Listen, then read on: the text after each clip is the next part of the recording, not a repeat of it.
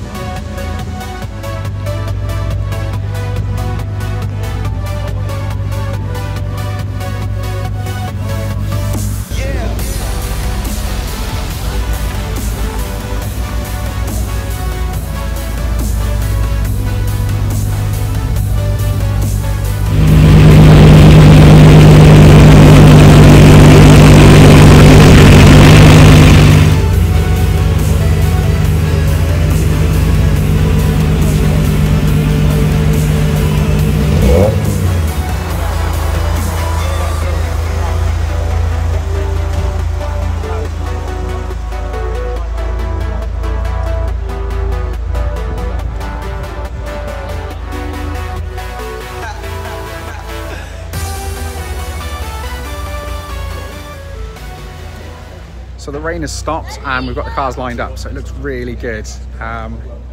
We've been here probably about 45 minutes, maybe an hour. So we're just getting the last photos and then we're going to head off to the next location.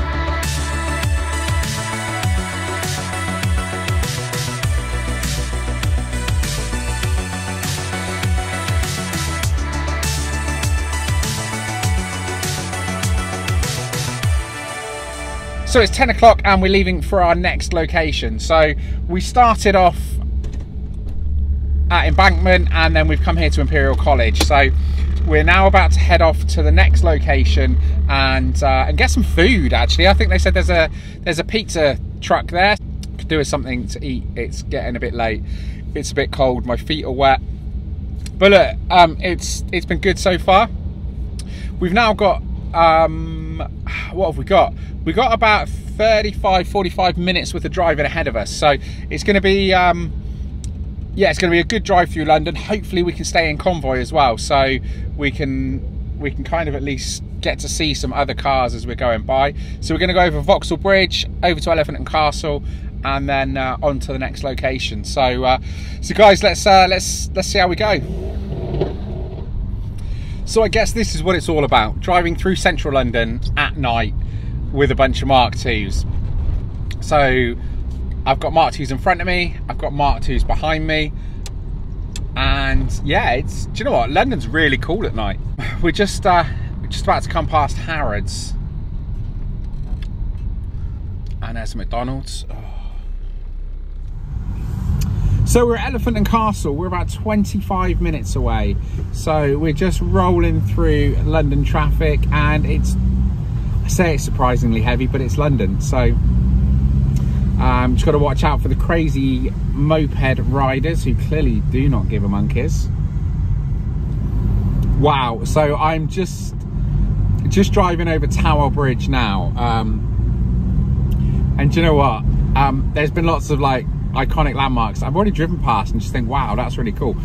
Drove past the was it MI6 headquarters, and that was kind of cool. And now obviously driving over Tower Bridge as well. Wow, it's even got a little crown on top of it and everything.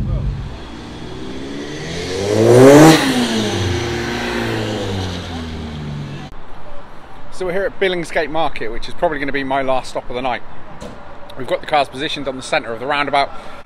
They're taking some photos. It's going to look pretty cool. The Jetta's got a good location, so I'm happy with that. I've even cleaned the fog out the windows as well. And shortly after we arrived, we got some company. They just wanted to check that we weren't being a nuisance. So it looks like Canary Wharf security have turned up, but ironically, they're blocking a bus. So our time here at Billingsgate, about 3 or 4 different lots of cars were in this centre location here with the traffic lights to get some photos. So when we actually see the professional photographs in the next couple of days, it should look really cool. Now there was talk of pizza when we got here, and this little van here had a couple of pizza ovens in it, but he was the world's worst pizza guy because he ran out about 3 people before I was due to get some pizza. Right guys, it's 20 past 12, so I think, to be honest, I'm probably going to call it a night. It's been a lot of fun. Obviously there's a lot of cool Mark IIs out tonight, and they're not just all the normal sort of show queens that you'd expect, or that maybe you thought were going to be here. There's a lot of daily driven Mark IIs, a lot of stuff that people have just done their own thing with, which is really cool. It is a long night. There is a lot of moving around and waiting, and obviously when it was raining, that was a bit of a ball ache as well. But do you know what guys, it's been a great night. I'd thoroughly recommend it. I didn't get any pizza, which is a bit of a shame. Well, actually I got 1 slice, thank you Ben. But do you know what, I'm going to stop off at Mackie D's on the way home. I'm probably not going to be home till gone 3 now, so we're in the centre of, we're sort of further into the centre of London, so it's another 20 minutes, half hour just to get back to the edge of London, and then it's 2 hours for me on from there. So guys, look, I hope this gave you a bit of an idea. Obviously I'm sorry I couldn't stick around for the whole night, but these guys are probably going to go on till 3-4 in the morning, and you know what, 2 hour drive on top of that, guys, no, I'm not about that, sorry. So guys, look, I hope you found this this interesting. I think next year it will probably be a great event to come to.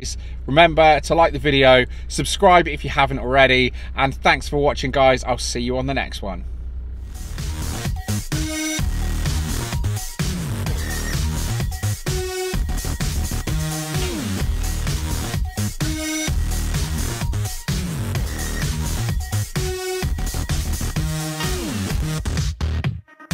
Yeah.